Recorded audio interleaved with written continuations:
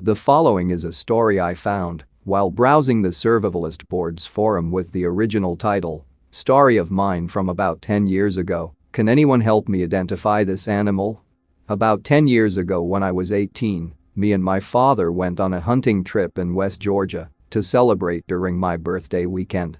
The trip was in September, bordering on October by a few days. One of the things I had gotten for my birthday was an old double-barrel shotgun I'd gotten from my grandma. Her dad had given it to her when she was younger, and she had only ever used it recreationally and as a just-in-case home defense weapon.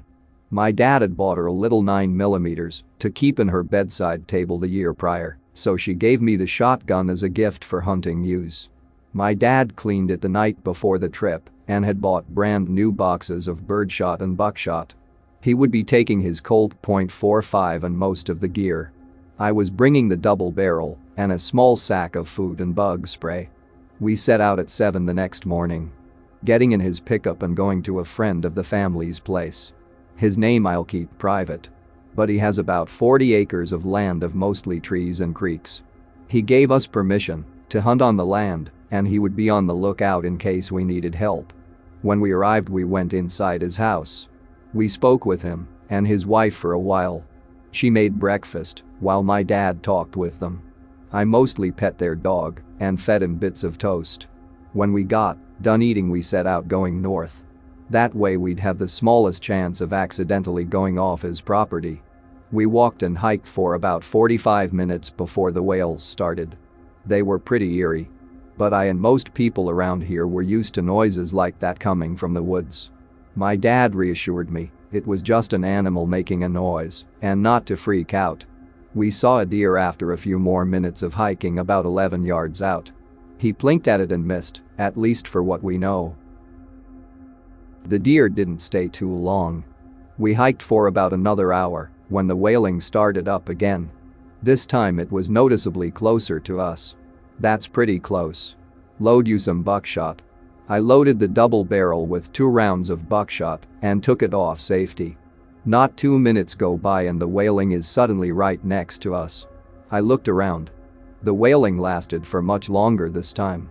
Whereas before it was 2 or 3 short wails times with breaks a few seconds apart in between them. It was now one continuous wail that lasted upwards of 20 seconds. The wail faded and echoed around us, and I kept looking around and behind us. Despite how close it sounds, we don't see any animals. Besides some skinny trees and a bit of dead underbrush, there was seemingly nowhere for the animal to be but up or somehow further away. I apparently got the first idea to look up.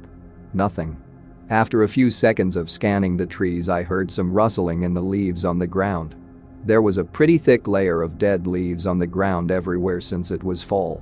About 9 feet out and facing northeast from us there was a lump about the size of a raccoon moving under the leaves. I raised my gun and shot it once. The thing, whatever the heck it was, started screeching. The wail started up again further away, I'd guess maybe a half mile or a mile. I shot it again, and that time it stopped screeching. It made a low squealing noise and started twitching. My dad told me we should probably, in his words, fuck off before Mother Nature kills our asses. We didn't leave before my dad went over and put another round in the lump under the leaves. I got a glimpse of its fur, which looked jet black. I couldn't tell if it had a pattern as there was blood all over the small part I could see. Me and my dad practically ran back, taking a break to eat about halfway back. We leaned up against a tree, me looking south back to the house and him facing the wailing. I ate some beef jerky and drank a Coke. He ate some beef jerky too, and we started going again. We'd reloaded our guns and he made sure to keep an eye out behind us. Eventually the wailing died down completely and we relaxed a bit. He told me a few stories to pass time while we walked. Just as he was starting a story about his high school's greatest senior prank, the wailing picked up again really close to us. My dad fired a warning shot at the ground and we started legging it. My dumbass was fumbling to get ear protection in because apparently being chased by a mystery wailing animal isn't scary enough to be priority over potential hearing loss.